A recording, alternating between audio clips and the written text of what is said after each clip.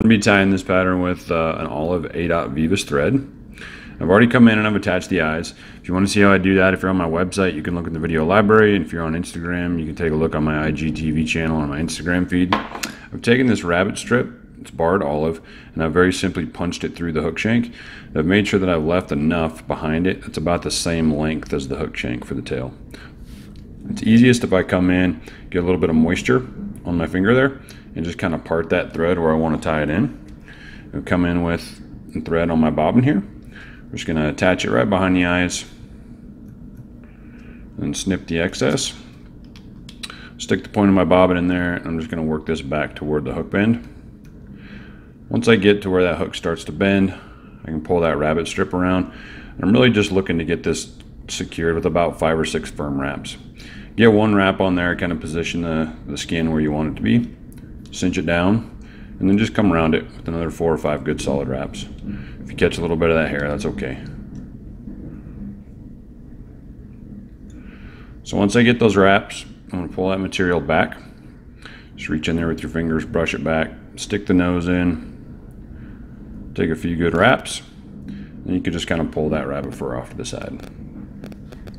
At that point, we're going to bring in this, and this is our Distributions. It's their Lively Streamer Brush material. So we're going to come in, and it's got a little wire cord that runs through the middle of it. So I'm going to stick the tip of that wire cord in there. I'm going to catch this with my thread, and then I'm just going to wrap back toward the rabbit fur. So that's nice and locked down. I'm going to return my thread right up here to the eyes, and then just to keep it out of the way, I'm going to drape it over. As I take wraps with these, I just want to brush this material back a little bit.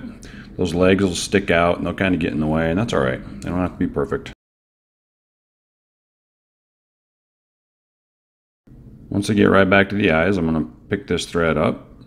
I'm going to take a solid wrap or 2 behind the brush, come around underneath those eyes, lock it down with 4 or 5 good wraps, and then come in. And I'm going to catch this with the back end of my scissors and snip that off. So these legs will kind of stick up, just kind of brush them back on either side, and then you're going to grab that rabbit strip. We're going to pull that down over the top. Once again, it helps if you kind of moisten your fingers just to brush that skin back. I like to bring that thread back right in front of the eyes. Catch that thread right over the skin, make sure it's where you want it. You can give it a nice tug if you need to. Take another 2 wraps maybe over the top of it, pull that back and snug it down with a few thread wraps. Stick your scissors in there, snip that off. Then you can just come in with the nose of your bobbin and this skin will squish down.